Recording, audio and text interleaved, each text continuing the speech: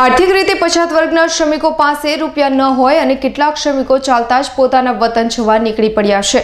ત્યારે 20 ઉપરાંત આવા પગપાળા કરી અમદાવાદથી ડભોઈ વેગા ત્રિભેટ સુધી આવી પહોંચતા ડભોઈના સતત કાર્યરત રેવન્યુ વિભાગ અને પોલીસ સ્ટાફના કર્મચારીઓ તેમજ મામલતદાર એમ.પ પટેલ દ્વારા તેમના પાસની સુવિધા કરી એમ.પ બોર્ડર સુધી મોકલવા માટેની સુવિધા કરી આપી હતી।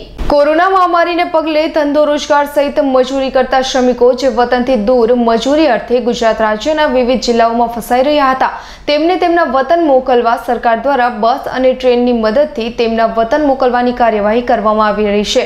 જ્યારે કેટલાક શ્રમિકો એવા પણ છે જેમની પાસે વતન જવા માટેના ભાડાની પણ વ્યવસ્થા ન હોય આવા એમખેમ કરી વતન પહોંચવા માટે ચાલતા પગપાળા કરી વતન જવા નીકળી પડ્યા હતા। આવા જ અમદાવાદથી નીકળેલા 20 ઉપરાંત શ્રમિકો જ્યારે ડભોઈ આવી પહોંચ્યા ત્યારે વેગા ત્રિભેટ ઉપર તૈનાત રેવન્યુ વિભાગના કર્મચારીઓ અને પોલીસ જવાનો દ્વારા તેમને રોકીને તેમને ભોજન કરાવી ડભોઈ સતત કાર્યરત અને સેવાભાવી મામલતદાર એમ.પ પટેલને જાણ કરી હતી। મામલતદાર દ્વારા શ્રમિકો પોતાના વતન મધ્યપ્રદેશ સુધી કોઈ પણ તકલીફ વિના પહોંચે તે માટે તાત્કાલિક પાસ ઇસ્યુ કરી તેમને ટેમ્પા મારફતે મધ્યપ્રદેશ બોર્ડર સુધી મોકલી આપવા કાર્યવાહી કરવામાં આવી હતી। ડભોઈ વેગા ત્રિભેટ સુધી આવતા આવા દિન દુખિયાઓની સહાય માટે ઉભેલું રેવન્યુ વિભાગ અને પોલીસ કર્મચારીઓ સેવાનું ઉત્તમ ઉદાહરણ પૂરું પાડતા નજરે પડ્યા હતા।